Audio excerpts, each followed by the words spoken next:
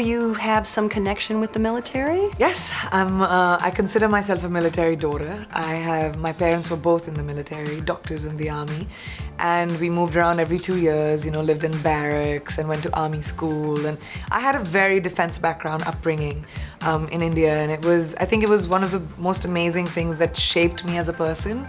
I was going to ask you about that. It does, doesn't it? It does. It taught me discipline. It taught me, you know, understanding how much more people in the military do and it's so thankless.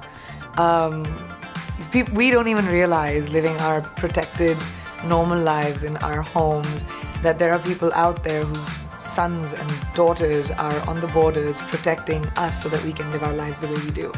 And it really, like, being a defense daughter really inculcated that in me.